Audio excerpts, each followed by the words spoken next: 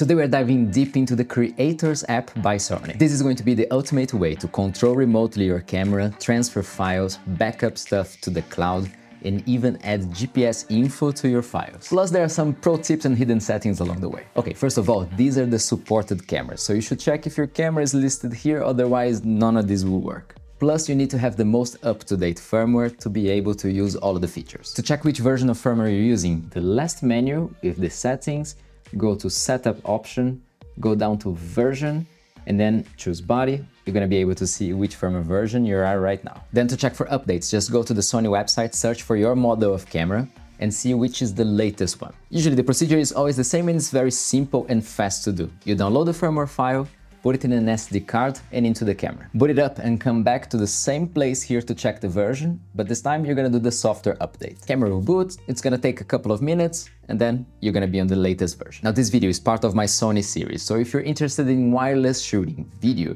you can check out this video here, where I talk all about the Monitor and Control app. If you're more interested in replacing your external monitor, I did an extensive test and usage of the Monitor Plus app that you can also see here, or the links are gonna be in the description. Once your firmware is updated, you're ready to start connecting the camera to your phone. So let's do that right now. So first thing is downloading the Creators app from the Play Store or App Store, and you're gonna be able to see this icon over here. I'm just gonna open it. Actually, first thing you wanna do is come up to the right and go to this person icon and sign in. And this is gonna be helpful when we start talking about the cloud features of this app.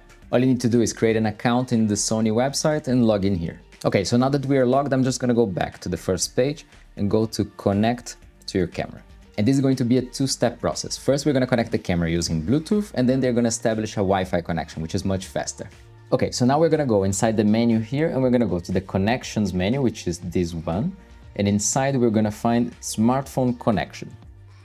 Now here, just proceed, do next, choose the model of your camera, and you're gonna get to this screen here. And this is a very awkward user interface because it looks like it's pairing, it says that it's pairing, but you actually have to click on it so that it opens this window, and then you can click Start Pairing. Now we have to tap OK on the camera to be able to pair with it. It's gonna prompt us here, we just click Pair, and then it's gonna be available. Now on the camera we can just press OK, and here on the app I'm gonna choose 5 GHz because it's gonna make the connection much faster. And from this point on, you can already see some information being broadcasted from the camera here to the app, like the battery level, how much time left on the SD cards I've got, and some of the settings that we're going to be able to see. Okay, but now that we are connected, let's see what this can do, and let's start with the remote shooting. You're always going to be able to choose between cabled or Wi-Fi connection. I'm just going to go for the Wi-Fi connection. Now we're in the remote shooting section of the app. And now the first thing you're gonna notice is that we have here the option of choosing which kind of mode of operation we want for the camera right now. And as you can see, I'm in video manual, and the app completely overrides what the camera is set to do. So even changing manually here right now to photo mode, it won't change. So you have to come here to the app and just change it manually to this one to be able to shoot photos. So as you can see, we can also shoot videos from here, but it's not the best interface to do so. With photos, now you can see how many shots you can take with SD card 1 and 2, what's the aspect ratio, which kind of JPEG are we taking, and the battery percentage of the camera right now. White balance is here, and you can just set to one of the presets or set it manually. The focus modes are all here, and you have shutter, aperture, and which kind of shooting mode you want. Single, continuous, timed, you can choose the same ones you can choose in the camera. ISO and metering are here, and the green play button is gonna show all the files that were transferred already to the app. Let's take a new shot by tapping and holding on the shutter button, so that it's gonna focus, and just releasing. And it automatically shows you the preview. If you want a simpler screen mode, you can just click display and it's gonna disappear with all the controls. Now, some of the settings are not available in the main interface, otherwise it would be really crowded. So you can just come up to the menu and you're gonna be able to see which kind of RAW are you shooting, if you want variable shutter or not. The aspect ratio is actually changed in here. And if you're shooting video, you can also change the movie format, what's the frame rate, and the record settings that you would like. Now here there's a very important one, which is live view quality. In here you're gonna choose if you want just for it to work really well, or if you want the image quality priority. Bear in mind that depending on the connection quality, you can sometimes feel that the image is maybe slightly out of focus, but it's just because of the image being transmitted here. One thing you might want to change is the review image and for how long. As you saw before, it took 2 seconds displaying me that image, but you can set it to always on and keep it there, or simply off so that you can keep shooting. Grid lines are activated here, and this is a very nice one, which is location information. You can actually set it to save the GPS information, precise location information, into the file metadata. Plus, when shooting video, if you want to have the red outline just to be sure that you're really recording, you can set it here in the emphasized rec display. These are the main settings, so let's just go back. And by the way, now you see a satellite icon just here. When previewing the file, you can also see the detailed information from it, like which lens you shot, what's the image size, what was the camera, all the metadata that is written inside the file. By the way, if in any moment you feel like the preview is a bit choppy and it's just not following the movements of the camera very fluidly, you can disable Bluetooth. Because by now your connection to the camera is through Wi-Fi. Bluetooth is just used for the discovery and the first connection. Okay, let's go back to the main interface and see which other options we have. Camera settings down here. Let's begin with setup. And here we have location information linkage. And this is what's going to allow the constant linkage between smartphone and camera to provide the GPS information. So I'm going to turn it on, and as long as you have the Bluetooth function enabled, the smartphone is going to be able to provide this information to the camera. You can adjust the date and time format that you prefer on the camera. And by going back to the previous menu, let's go now to Differential Import settings. This is going to enable a button that allows us to download only the images that we haven't imported yet in the smartphone. So I'm going to say yes. And you can choose the image size for importing. Let's say that I want the original one. And the importing file format, you can just choose whichever you prefer. Now, transfer notification settings, it's very good that it's on. By default, it's going to be like that. So this is going to tell you if something has been uploaded to the cloud or not. Okay, finally, let's talk a little bit about file transfer and cloud backups to Sony's cloud, but also to Lightroom and Google Drive. And as you can see, there's a cloud icon up here already. And this is where you're going to see the upload progress from the smartphone to the cloud. Right now, we're not uploading anything. So let's try that first. Down here, you're going to have the option to see the files you've got on the app and on the cloud. And as you can see, we have 25 gigabytes available for that. So on the smartphone, I'm just going to pick the latest file that we shot, and I'm going to click this upload to cloud button. I'm just going to choose the folder called folder.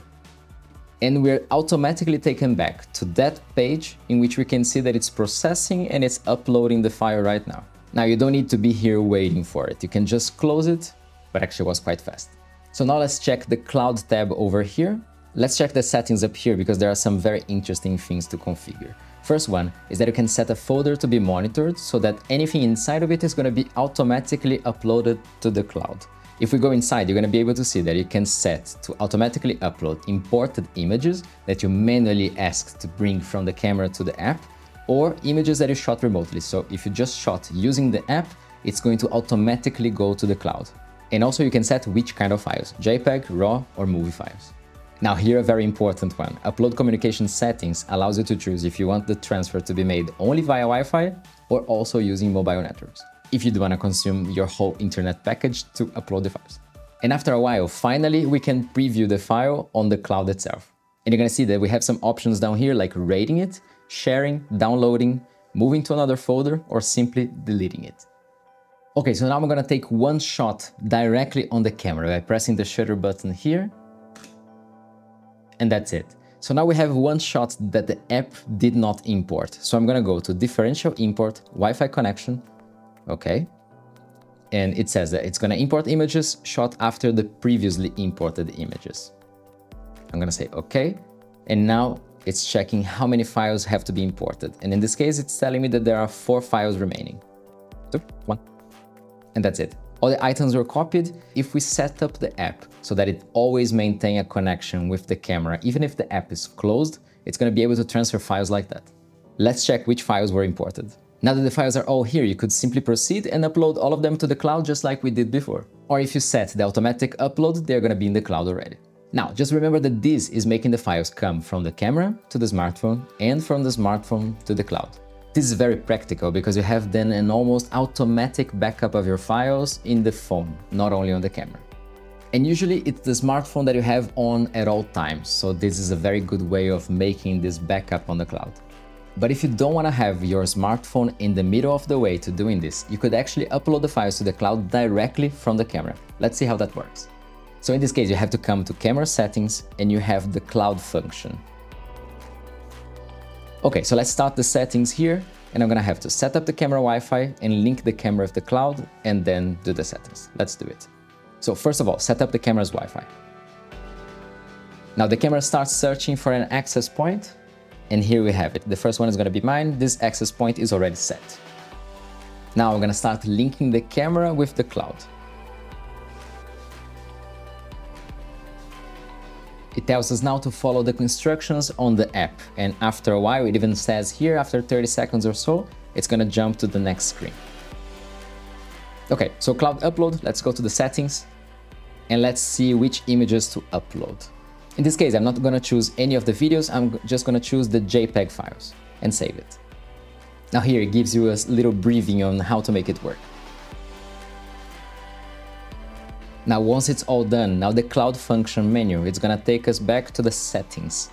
And here we're gonna have cloud upload, and we can turn it on or off. We can see again which kind of formats are we uploading, from which SD slots, and something very interesting, also the conditions. So for example, you could choose just to upload your 5-star images to the cloud, not everything. The folder is gonna be different in this case. It already named one called A7IV. Okay, so I guess it's time to test it. Now for this test to work, I need to shoot something only with the camera without using the smartphone. But as I set the JPEGs to be uploaded, I'm just gonna go here into the menu. And I'm gonna set it to shoot RAW plus JPEG so that we have both of them. I'm gonna take one. And as you can see on the screen, we have a cloud icon, and that also we had an exclamation mark there. So let's see if this is going to work or not. Now we're just gonna have to wait for a minute or so to see if these files are gonna pop up in our cloud space or not. In theory, they should. But if in a rush, you can also transfer using a cable. And depending on the quantity, it can be quite faster. Another feature that I'm not gonna be able to show you guys because the A7IV is not enabled for it is to download LUTs from the cloud into the camera itself. It's an even better way of seeing what's happening instead of just using the gain assist. Now here there's one extra step that you might be interested in, which is also backing these files up to Lightroom or to the Creative Cloud and also to Google Drive. For both of them, you're gonna go to the left menu here and up on the profile settings. And there's going to be the linkage with both of these services. Basically what you're gonna do is log in, and then the Creators app is gonna have access to one folder on both of them. Now what's gonna take time here is just for the camera to upload the files to the Creators app or Sony's cloud. But once there, it's really fast to these two services. And one thing that I discovered later on is that for you to see the upload progress from the camera is not on the camera. You can also see it from the app itself. So just go to the storage menu, and here in the cloud part, you're gonna be able to see also the list of uploads from the camera. While in that first cloud icon in the main page, you see only the uploads from the smartphone. I said the interface was a little bit confusing. Now for my preference, I also like to put an auto upload from the smartphone to the cloud. But here there's a catch. These files are not gonna be automatically backed up to Lightroom or Google Drive. These ones, you're gonna have to send it manually. And to do that, you just go to the share button, like you're gonna send it to someone. And actually here, you're gonna have the option to send to both of these services if they are linked correctly. Now here, everyone is gonna have a different workflow, but one that I like, for example, is to simply shoot with the smartphone connected to the camera so that I have all of the RAW files imported into the smartphone and automatically imported into Lightroom, and the JPEGs to be backed up automatically to the Creators app or to Sony's cloud. And later, when I have a good Wi-Fi connection, to upload also the RAW files. But it really depends on how critical is the situation and if you have a good Wi-Fi available, if the RAW files are important in that moment. It's up to you.